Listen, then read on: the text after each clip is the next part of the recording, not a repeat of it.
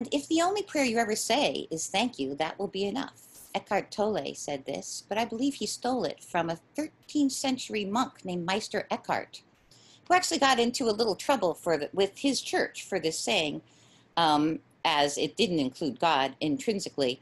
But the church reinstated him, which I was glad to see.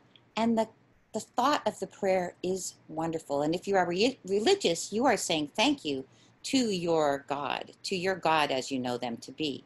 And if you are not in a monotheistic religion, you say thank you to your life. You say thank you to the life energy out in the universe. Now, gratitude is one of the most important things that you can do to change the lens through which you view the world. And if you change that lens, everything that you look at is going to be different.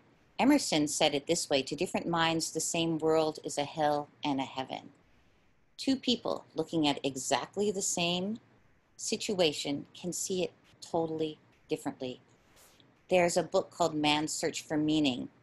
And in that book, Viktor Frankl says that he noticed, Viktor Frankl was in Auschwitz and in Dachau. He noticed that when prisoners gave up, when they gave away their last scrap of food for a cigarette, when they had no hope for the outside world, that they died more quickly than those who had a vision and a purpose for what they were going to do.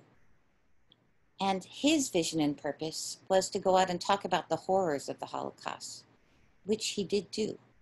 And he went out. He also envisioned his wife sitting as a bird who would fly by. And he had all sorts of incredible visions that kept him alive through the most horrific times. And his view of that horror was, I am going to take this and I am going to learn from it. If you have that attitude, you are free. And Viktor Frankl talked about that. Your last freedom is your thoughts. It also reminded me of a story of when I first noticed this. And I was younger. I was pregnant. It was Easter Sunday. I was so happy. I didn't have any children. I had had 4 miscarriages before this. I was sure that this pregnancy was going to be the one that was going to take. I was in my in-laws' backyard, and when God, as I know him, she, or they to be, when God granted me in-laws, I hit the jackpot. My in-laws were the most beautiful people on the planet Earth. And I was there with them. My mother-in-law was a fabulous cook. My beautiful husband was there. My nieces and nephews were looking for Easter eggs. They were swinging on an A-frame swing. And I was so happy. And I think even that morning, I had taken my flute and I had played an Easter Sunday service. Nothing makes me happier than playing an Easter Sunday service. And then the next day, I miscarried. And I was crestfallen. This was my 5th miscarriage. I was getting older. And then it struck me that I was exactly the same person that day as I was the day before. All of the love that was in my life was exactly the same. The core of my being was exactly the same. All of my strengths, all of my loves, all of my gifts were exactly the same, except for one. But everything else was still there. And I got it. I got that I did not need to color my entire world by this lens that I had been in of infertility and of want and of need and of depression, and that I could move on. I got that I was like a little lever. There was just like a little lever. And right here on the top was happiness, and here was complete devastation. And the difference between it was just this tiny little inch. And that wasn't reality. In reality, I was deeply blessed. So that struggle, which struggles can often do, certainly made me stronger and started me on this journey of learning about positivity and learning about the lens with which people look at their lives. There's a man who's done some wonderful studies in gratitude, Robert Emmons, and this is one of his book, Gratitude Works. He has another one, I think, called Thanks. He took 3 different sets of students. He had one set of students write down 5 things they were grateful for each night. He had the second set of students write nothing, and the third set of students wrote 5 things that did not work out well for them during that day. At the end of 10 weeks, he measured their happiness levels, which he had done at the beginning also, and the people who wrote down 5 gratitudes a day were 25% happier. 25% happier, that is a lot happier by just writing down 5 simple things that you're grateful for. I had a personal story about this. Is I had a colleague who was extraordinarily unhappy. He complained bitterly about everything. He complained about the students. He complained about the administrators in my school. Nobody would want to sit next to him in the teacher's lunchroom. And he was really, really struggling. Without tenure, he would not have kept his job, I don't think. I saw him after about a year and a half, and I sat next to him, and I looked over, and I almost didn't recognize this very calm, collected man. So I looked at him, and I go, oh my goodness, what have you been doing? Exercising, meditation? And he says, I have a gratitude journal. I write 5 gratitudes every night. Oh my gosh, I can tell you, this man was transformed. So this is my totally, once again, unscientific study of one, but I can tell you I have seen it happen. And in my life, I have seen it work too, where I will end my day. I don't write them down myself, but I end my day with one thing that I'm grateful for, like an evening prayer. And that's one thing that evening prayers, God bless mom, God bless dad, when a little kid is saying their evening prayers, they are doing gratitude. One thing the gratitude people want you to do is to relive your gratitude, savor every moment of what you're grateful for. I right now am recording this in my extremely beautiful cabin in Vermont. I actually tried to record it so you could see the lake behind me, but it just didn't work. So you got to trust me. In that direction, right over there, is this beautiful lake. And sometimes I'm just grateful for this lake. This lake actually grounds me. It is one of my holy places.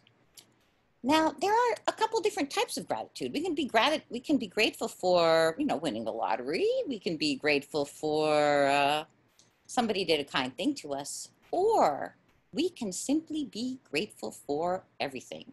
Apparently, Maslow said that it is essential in our growth as human beings that we become grateful for everything, that we look at everything in our lives and we see a lesson from it and we know that we can learn from it.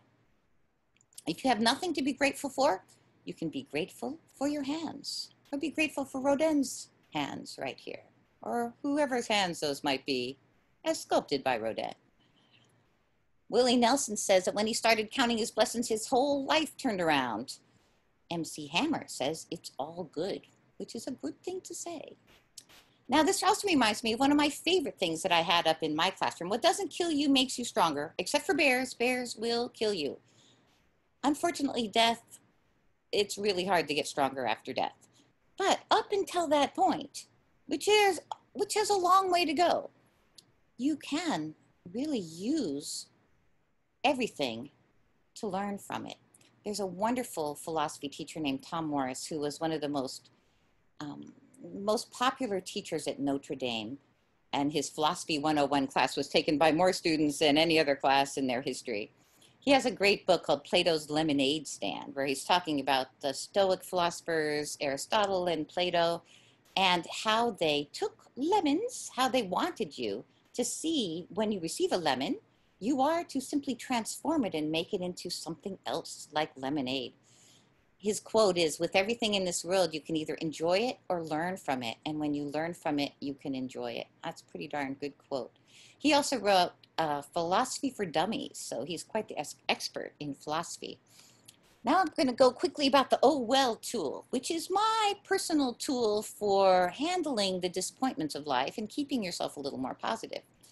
I learned this tool, I got inspired by it, by Herbert Benson, who was a cardiologist, and was responsible for taking meditation and demystifying it and turning it into something that schools could use, that hospitals could use. He researched in the 60s and 70s and found that meditation did amazing things for pain relief, for anxiety, for stress, just for almost anything. If you have a problem and you Google, let me try meditation for blank, blank, blank, insomnia, you will find that there are studies that say meditation helps you.